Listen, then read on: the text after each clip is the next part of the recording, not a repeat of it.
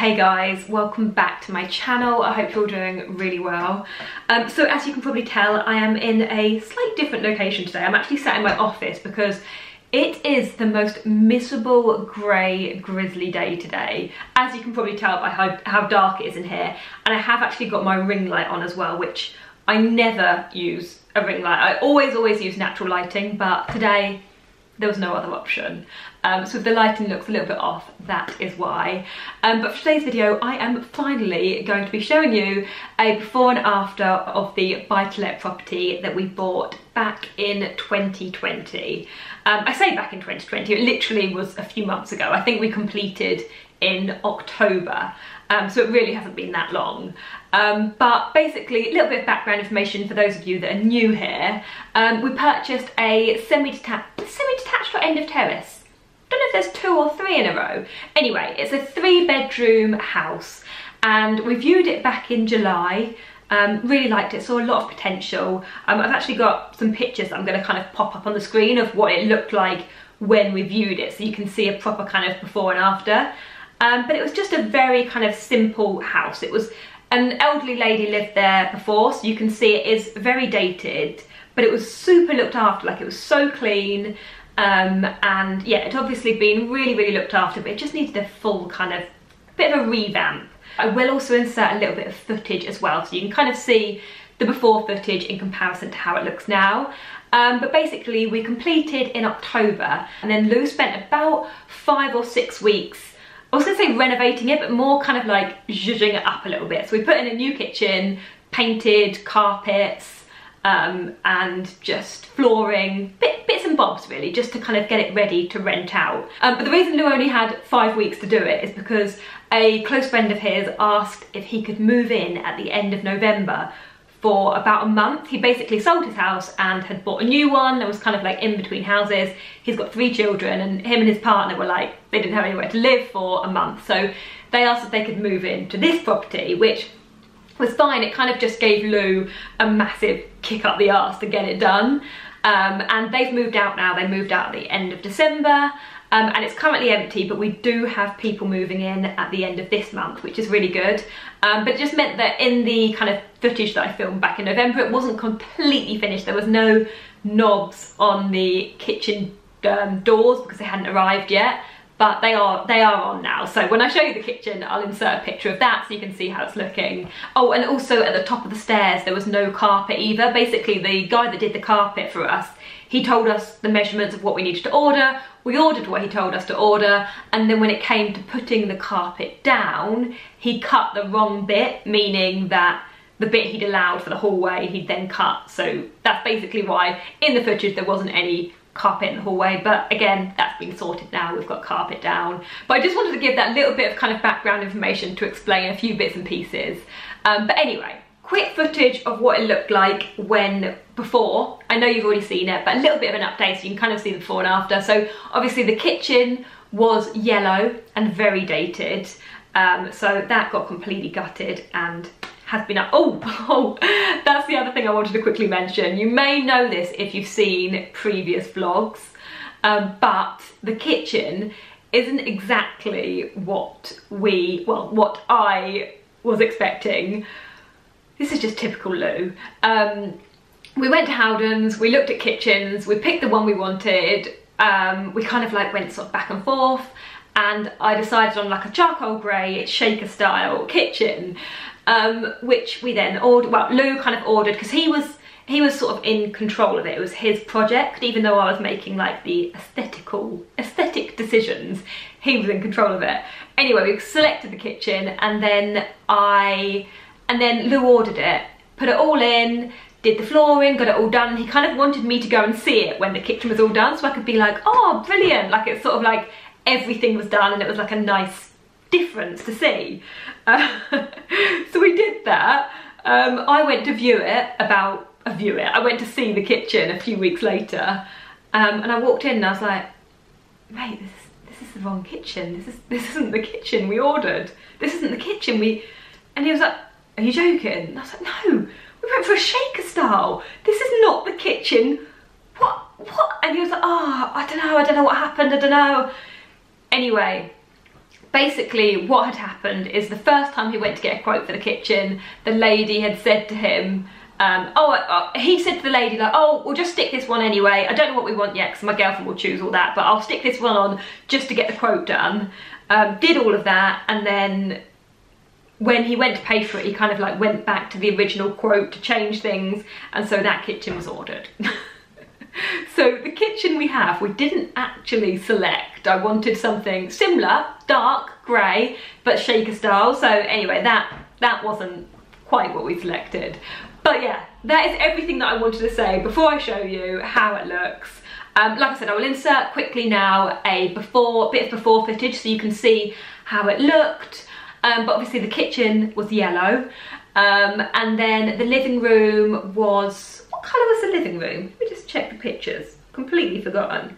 Oh, the living room was kind of cream anyway, but obviously it had that border around it and it looked kind of like a bit more dated.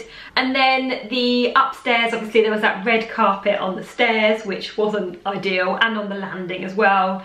And then the bedrooms were kind of like, I think one was blue, I think that one was bluey green as well. And just a little bit dated, a little bit kind of tired looking, and needed a really quick whiz up. So that is exactly what Lou did, and this is how it's looking now. So as you come in the front door, on the right hand side is the little toilet. This hasn't changed at all. In fact, I don't think anything's changed in there. We are talking about maybe changing it in future, putting a different wallpaper up and changing the floor, but at the moment we've just decided to leave it. And I do think it's quite cute. And then on, oh, this is new flooring here. We've got some new laminate flooring down here. Went for just like a neutral kind of, yeah, rather than going grey, we just went for quite a neutral flooring there. And then this is the new kitchen. Now, we haven't got knobs on yet. We're still waiting for them to arrive. So Lou's just popped these little bits of sticky tape on there so that we can open and close the drawers and knobs, but there will obviously be knobs and some cup handles there. But yeah, looks so different. Went for lino on the floor rather than tiles, and it actually reminds me of what we've got in our utility room at home, but obviously a lot cheaper and easier to do, and it's really effective at the same time. I think it looks really good. I actually really like the kitchen now. Obviously it wasn't what I expected it to be, because I was originally wanting shaker style doors, but I quite like the way it looks. And obviously once the knobs are on, it will look a lot better. The worktop is just kind of like a faux marble, and I quite like the fact that it's quite a subtle print on there. There's not too much going on. We've got the same tiles that we had in our first house at home. We actually had a couple of spare boxes of them, so I think we ended up using what we had left over from our first house. We just went for a simple stainless steel sink and chrome tap, just because we thought, well, I wanted to go for a ceramic sink, but I thought for a rental, there's no point spending extra money on things like that. And then the boiler didn't get completely covered, but it has been boxed in at the bottom. So all the pipe work has been boxed in behind here. And actually, I don't think it looks too noticeable. Like I did want to cover it, but we compromised. And the compromise was to box in the pipes, but there's still like a little bit of worktop here, which can be used if need be. And then if we go back into the hallway, this is obviously the living room. We didn't end up changing the floor in here, again because it's a rental, we just didn't think it was worth changing, but the walls have been painted in Valspar New York City Winter, which is the same colour we've got in our bedroom at home, and it's just a really lovely kind of pale neutral grey. Freshens it up. All the woodwork's been painted white, the ceilings have all gone white, and yeah, just freshened it up in here. And then if I come out to the conservatory, you can see out here we've got the same floor that we've got in the hallway.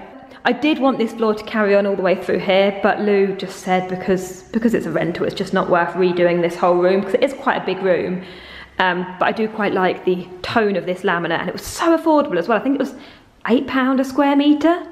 And again, we didn't end up painting in here just because we thought the colour in here, if I show you from here, we just thought the colour in here was again just very non-offensive. So we've left it in here. We just need to get a little light to go up here. And that's about it in here. Nothing as much has changed. Outside, Lou has changed the decking to patio and then popped these down here, but we do need to get some grass. We're just deciding whether to go for artificial grass or normal grass, but the decking was just really slippery, so we thought that having a patio was better, and it just kind of neatens it up out there. And then if I show you the living room from this angle, you can just see it's nice and clean, neutral, just been really freshened up. The banister has been painted white, and then the top, oh, walked into the wall. The banister has been painted white, and then this bit's been painted black. And then if we go upstairs, you can see that there is new carpet here. Really soft carpet, it feels lovely, and kind of just went for a mid sort of beigey grey, just very neutral. I know it kind of looks grey on camera, but it was called, I think it was called beige grey or something like that online. I thought that way it goes with all colour schemes. We do need to get the hallway done, because, not hallway, landing done, because the order wasn't quite right, so we didn't have enough for the landing. But if I show you in this little room first. So this is the smallest bedroom, and this was the one that was the study, and it had all the bits up on the wall. So obviously they came down, and it was painted in just walnut. This is Dulux just walnut. It's kind of like, let me show you from the other side because the sun's making everything look darker. So yeah, the walls are painted in Dulux just walnut, which is kind of like a very warm, neutral grey beige. Obviously the same carpet in here as we've got in the hallway. And then if I come back out onto the landing, this is one of the bedrooms. Oh, it's so hard to show you with the sunlight. It's a beautiful day outside, but because the sunlight's coming into the room, it's making it look really dark in here, when in fact it's really bright.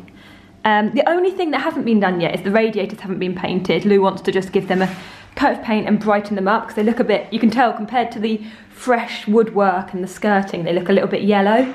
And then this is the third bedroom, and again, fresh carpet, fresh paintwork. On the walls in here is Egyptian cotton, and it's just a really nice, quite a mid sort of beigey grey again. The wardrobes have been painted. We do need to get some handles on there as well, so I think Lou's going to go and grab them this afternoon and pop those on. Then the bathroom looks exactly the same as it did before. Nothing's changed in here at all, apart from this has come down, the heater that was there. But apart from that, I don't think anything's changed. So that is how it is looking now. As you can see, Lou has done an amazing job. He worked so hard for 5 weeks. He literally like cracked it out, and yeah, he's done a really good job, even if he did order the wrong kitchen. If you've got any questions at all, if I forgot to mention anything, then just leave a comment and I will get back to you if you've got any questions about anything. And also I forgot to show you the front garden as well, which has been completely cleared, and we've got sort of stones out the front now and a bench out there, just to make it more manageable, because there was quite a lot of trees and bushes, and we thought, well, Lou thought that if it kind of was a bit more manageable, it'd be easier to manage. But if you did enjoy the video, please do give it a thumbs up, even if it's just for Lou. If not for me, give it a thumbs up for Lou. But yeah, thank you so much for watching. Hopefully we will be doing another project this year at some point.